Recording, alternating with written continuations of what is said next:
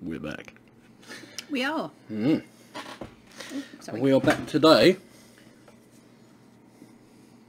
Some echo. Echo. Echo.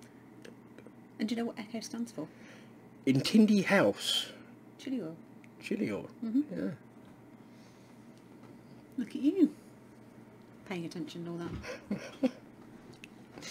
This was another one of our chasing the sun. It was. We got the, purchases. the 3, didn't we? We did. This one, we got the basil, and we got the... trying to remember desperate off the top of my head. Can't remember off the top of my head. I'm so bad. Rosemary, that was it. And it was another herb. So, yeah. Now, Kaylee has tried this.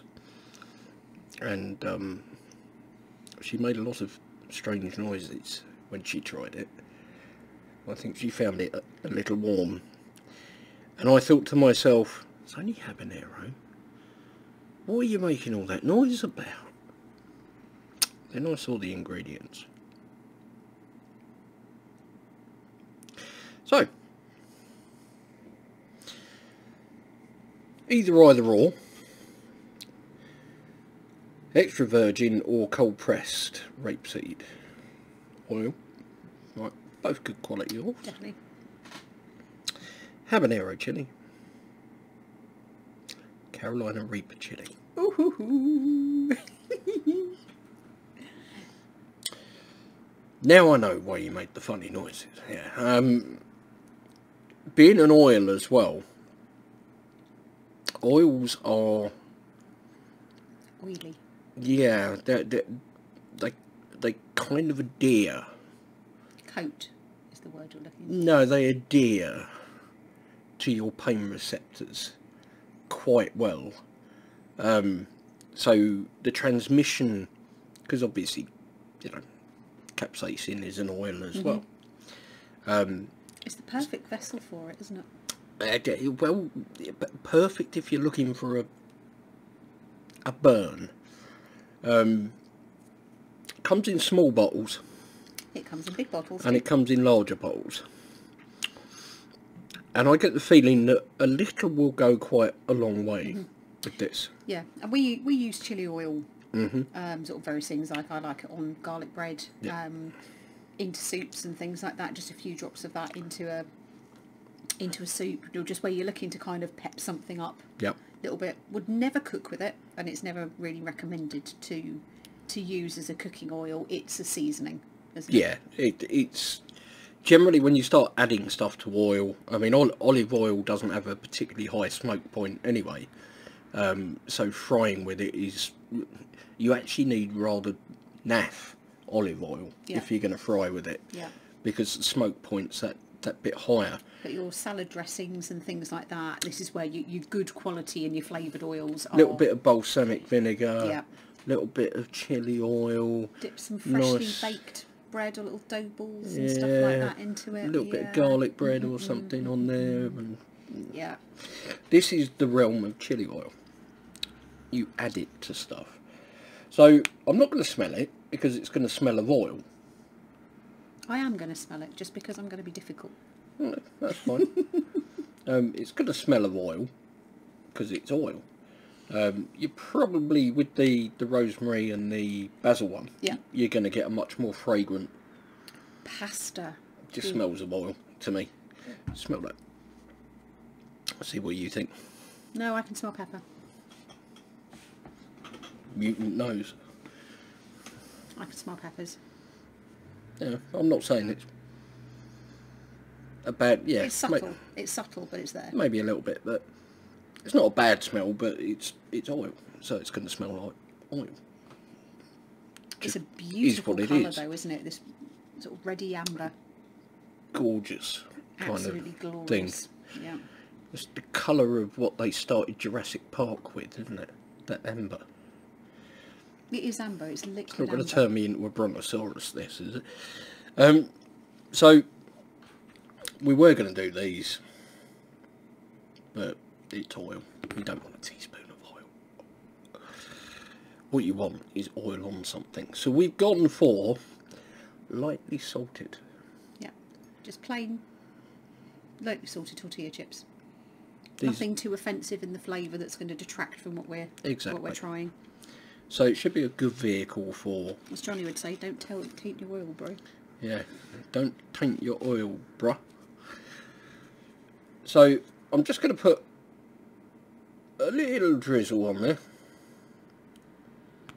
just so I've got enough to be able to taste it, and then I'm going to eat it because it's oil and it will run everywhere.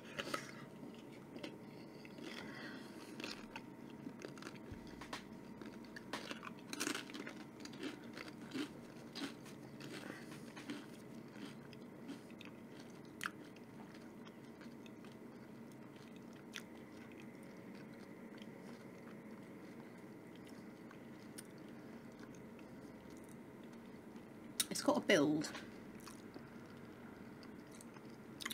It's got a good, like, olive oil. Really, really nice, smooth, good olive oil flavour.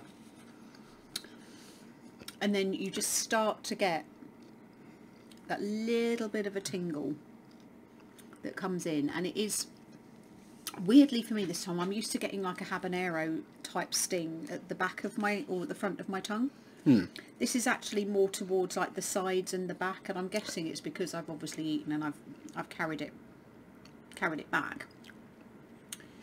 But it's a nice sort of steady little burn, and do you know what? It's not too much.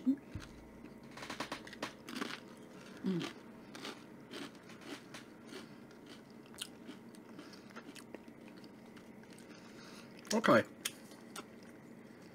Oh, that got me that time. Yeah. That got me on the back of the throat that time.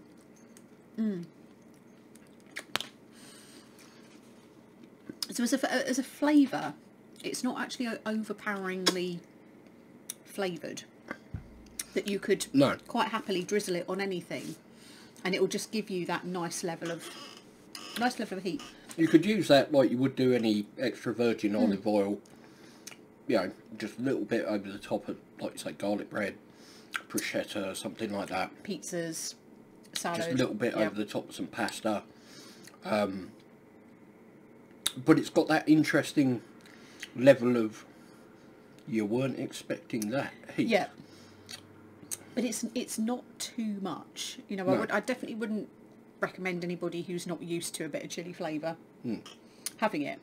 Because like you said, it does coat, it does stay around for quite a while. Like, I've just licked my lips, and I've now got burning lips, got a tingle around my lips as well. So it's a laster. It's sneaky. That for me, if you were having like if you like pasta, a carbonara, it will be amazing with that sort of the cheese sauce and getting that little bit of the heat for that. Or if you're going into any of the more sort of tomatoey sort of coated pastas. But for me, I would love that on carbonara, garlic bread, pizza. Use it as a salad dressing, definitely. Mix that with a little bit of balsamic. You could put that on top of a steak. Yeah, if you would normally do like a sort of garlic butter or something like that. Yeah. You could mix that in with it, give it a little bit of heat. It's almost got a slightly toasty flavour to it, hasn't it? Like toasted rather than toasty That could be flavour. Could be the tortilla chips with that, but potent stuff. It's potent, but it won't overpower anything else that you're eating. As long as you don't put too much on. From a flavour perspective, it's not going to. It doesn't impart too much. It does what you would expect it to do, which is give you some heat. The flavour is a good oil. But yeah, it's.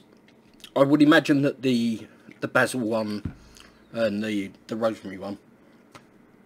I think the basil and rosemary. Yes, it is. You're correct. I would think that they convey much more flavour, and would be far more impactful But you could put that on some fried rice. You could put that. Yeah. If you're making like a pho or some kind of noodle soup or something like that, that would go great in there. Veggie spring rolls, give them a little coating of that. And you just bringing the heat up. Asian food, if you don't know about chili oil when you eat Asian food, you're doing it wrong. You know, the Chinese love their black vinegar, they love their chili oil. It's a big thing there that you could definitely use on Asian food. Yeah, absolutely. Absolutely, you could. Really good. So, air-co.co.uk is where you need to go. Link is in description. Heat-wise for you? For me, I would say probably a 1. Yeah, probably a 1 for me. Your mileage may vary. Yeah. You know, it kind of depends on what you're used to. But it's not scary hot. You know, pretty much anyone could try a few drops of that. A few drops of that on something wouldn't hurt anybody. They'd be fine. Would it? Anyway, I think that's quite enough from us for now. It is. So, thank you ever so much for watching. Hope you enjoyed it.